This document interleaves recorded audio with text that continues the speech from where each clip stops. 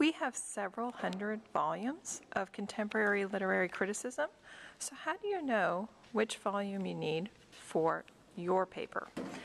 You can start by looking in the title index and look up your exact book and see which volumes it occurs in.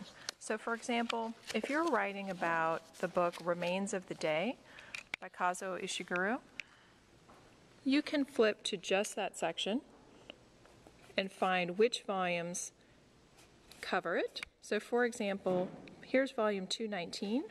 There's a lot of good page ranges here. So if we pull volume 219 off the shelf and we flip to those pages, we can see this whole article that is on Remains of the Day.